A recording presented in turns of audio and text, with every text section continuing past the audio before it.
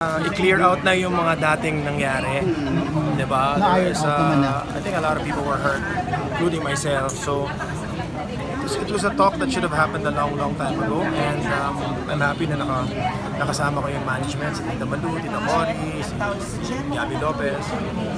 We were all together in one room. We vented out, and it was a big misunderstanding about what happened.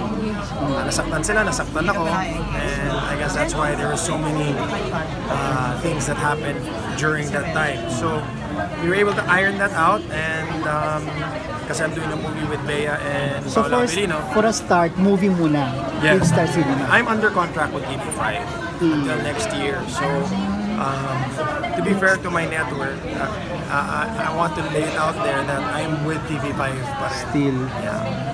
Dahil ano yung commitment mo since na-iron out na, so ano yung commitment mo sa kanila, ano yung pinangako mo na hindi mo nagagawin para to keep the relationship again? Wala naman ganun eh, because they respect me, I respect them. I never opened my mouth and I said anything negative towards ABS CBN. I always even thank them and credit them to where I am today. So we voiced it all out. And it was nice na sinabi nga nila when I did a movie with Colleen, which was under Skylight, na nakita nila I was very professional, even though diba, ang dami nga nasasabi against me. They saw how dedicated and how professional I was in doing my work, and it became mainstream. So it kind of, basically, that was my first movie back with Star Cinema. But this one is a big movie. Direct Roel is coming out to direct once again.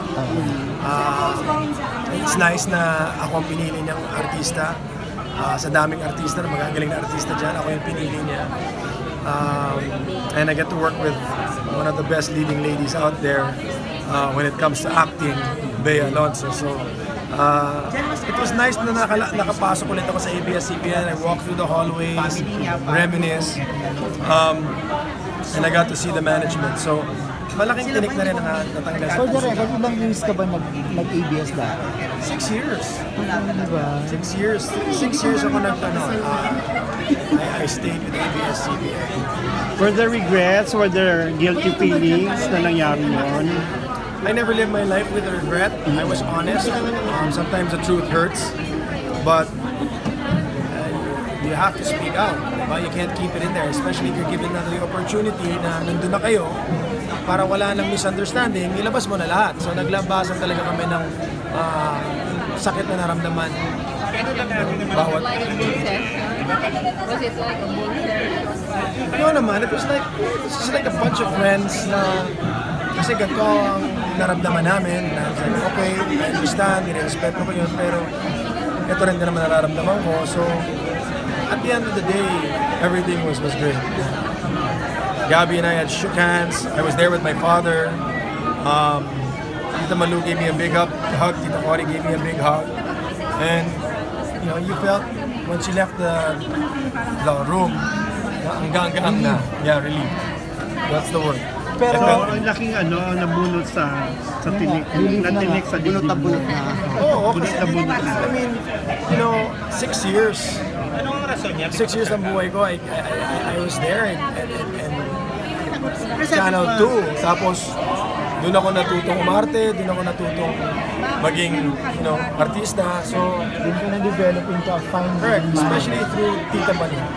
Tita Malu was the one that really pushed me and told me that you have what it takes to be a star. So, I have to respect that. And she was, when every time I look at where I am, and I do that a lot. When I go to the beach, I look at I think about everything that I've accomplished, and she always comes into mind because she was the one that told me na you can excel in this world.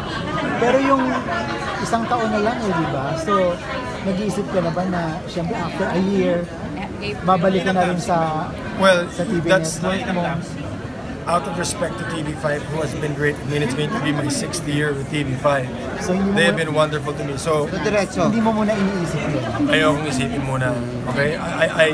That's how I am. I'm sorry, but they have given me so much respect, just like Channel 2 did. So, I have a contract. I have to respect that, and I will still give whatever I can to help the network. and they will have priority. If they still want my services, then, you know, I can't turn my back on them. So magre-renew kapag pinag-renew ka. Direct on like, ano meron sa relationship mo na naging ready ka na? Feeling mo parang siya